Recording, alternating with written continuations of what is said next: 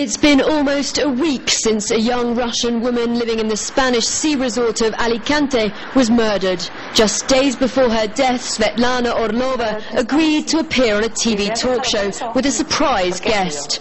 According to Spanish newspapers, she thought the surprise would be her mother, but instead it was her ex-boyfriend.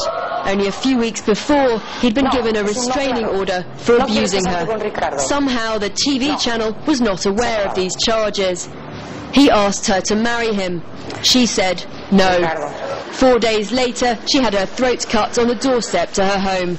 She left behind her 5-year-old son.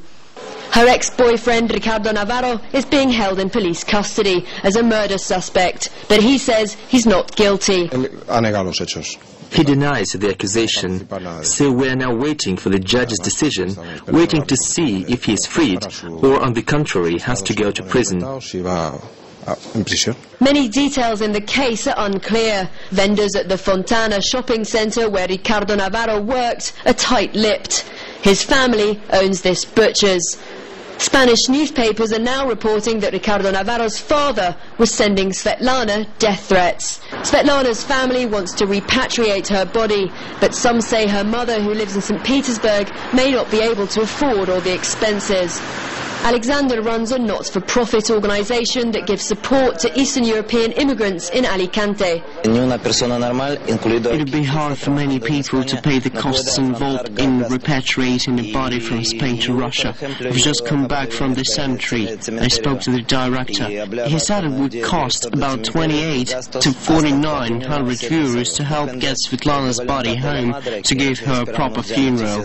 I want the Russian community to do all they can to give Svetlana dignity in death and to help her family. A few members of the Russian community have decided to do something about this, to take matters into their own hands and to help Svetlana's family deal with their tragic loss. So they're putting up these notices in Russian places all around the city. Please help, reads this sign.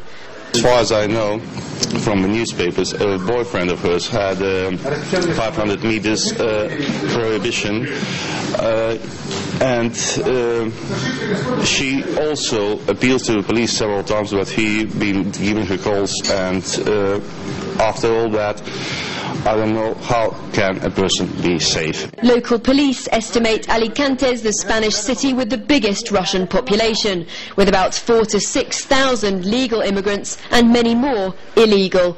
There are Russian shops, restaurants and bars all over the city. One even has a banya, a Russian bathing house. These are the Russians who don't make the headlines. Jessica Lemazurier, Russia Today, Alicante, Spain.